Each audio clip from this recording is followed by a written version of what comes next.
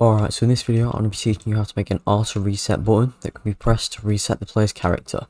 So, the first thing we're going to do is go to Start a GUI in the Explorer tab and click the little plus. And then search up Screen GUI and insert one of those. And now you can call that Reset Character. And you can turn on Ignore GUI Inset, it will just make it use the entire screen. And then in this Reset Character, we're going to press the plus again and we're going to insert a text button.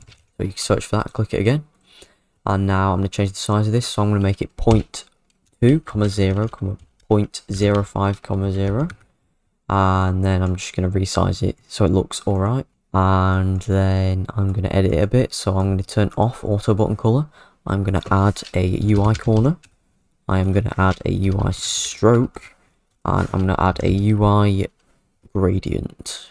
So now I can just make this UI corner 0.2, 0. I can add this UI stroke to be border, make it 3 thickness, and then in this UI gradient, I will click the 3 dots and choose 2 time frames. So I'm going to make it red, and then slightly darker red. In fact, no, I'll make it slightly lighter red. And then you click close, and then in the text button itself, I'm going to scroll down to the text place, and then turn on text scaled, and I'm going to make the text Reset Character. And now we've got this button, I'm going to make a script, a local script, in the text button.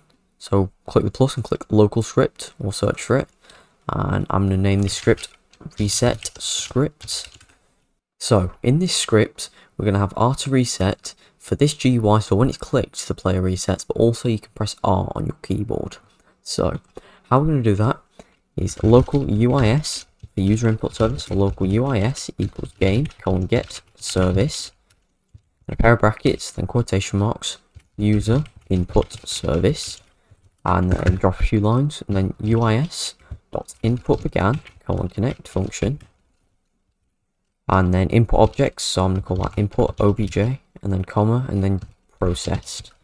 And now you can open up the function, and what we're going to say is if not processed, then, so if the game hasn't processed it, so if the player isn't chatting or in the escape menu, then if input object dot keycode is equal to, so 2 equal signs, enum dot keycode dot r, then, so here we're going to reset the player's character. So first of all, we need to see if the player has a character first of all, because if there's no character, then we don't want the script to error. So what we're going to do is if game.players dot local player dot character, then, so if we have a character, then game.players.localplayer.character.humanoid, so the humanoid of our character, .health equals 0, so this will kill the character.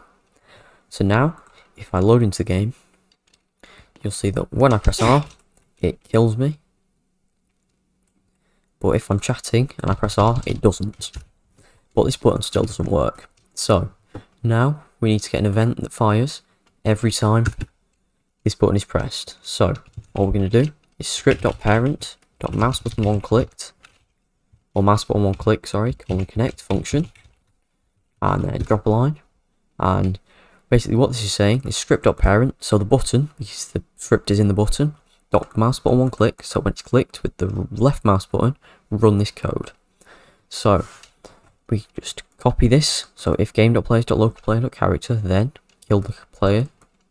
You can just copy that, and paste it again down here, and now when we run this game, so now we're in, if we click reset character, you will see our player dies. So that was how you make R to reset with keyboard and with a button in Roblox Studio. If you found this helpful, please subscribe, and I will see you next time.